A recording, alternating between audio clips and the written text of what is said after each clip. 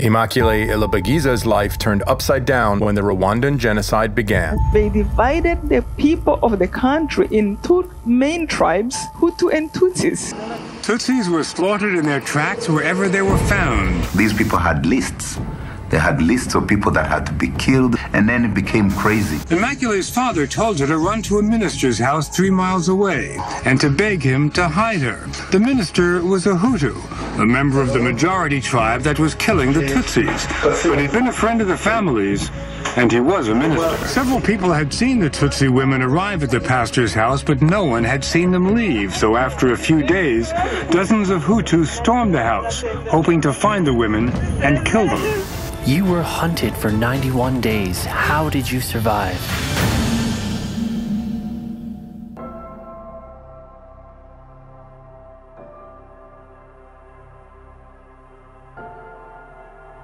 The Lord truly gave me the grace to forgive, because the experience I went through in 1994, I went through the genocide, and I was hiding in a bathroom 3 by 4 feet with other 7 women when my tribe and all my family were being killed outside. So I remember when I separated my father, he gave me the rosary. It is really what I held on to. So praying the rosary, that's the only place I can think of where the grace came from. And also praying with my heart. There's a time when I would be praying, and then the anger was so much. My body was sweating out of anger. My heart would be racing out of anger, and I didn't know how to go to get rid of that. But when I started to pray the rosary, it is really when I started to see the journey of Mary and Jesus. I realized that our Lord is asking us to forgive, but I didn't know how to forgive. How do you forgive somebody who is trying to kill you? Somebody who is trying to, who maybe have killed already your mother, your father, your brothers. How? I remember going on my knees and begging God, help me to forgive.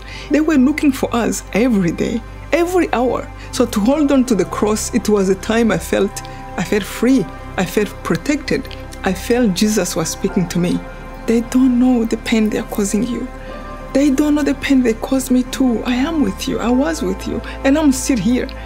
They don't get it. They don't see the consequences that will come to them. So you try to be like them, to revenge and to be angry, you just become one of them. It doesn't change anything. Learn from me. And that was like, you're right. That's exactly it. We had to pray for our enemies because they can change through our prayers. Our Lady used to tell us there's nothing more powerful than prayer. Anytime we pray, it's like God is destroying the plans of the devil in your life, in your children, in your businesses, so that peace can come. Peace can be there. Suffering is a part of life, but you will learn to trust Him even through your suffering. You will learn to see Jesus crying with you because of evil being done in your life, and you will see Him restoring you and giving you the love and the peace even when you are suffering. I always tell myself, if I have legs, it's so they can work and go do something good.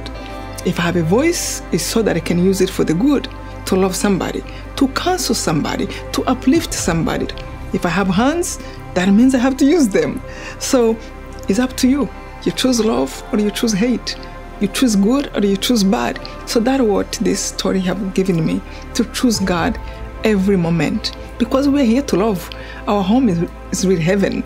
And that's why I can smile, because I know even if I lost 99% of my whole family, I know there is heaven, and heaven is much better, and they are not lost. I think they're having fun.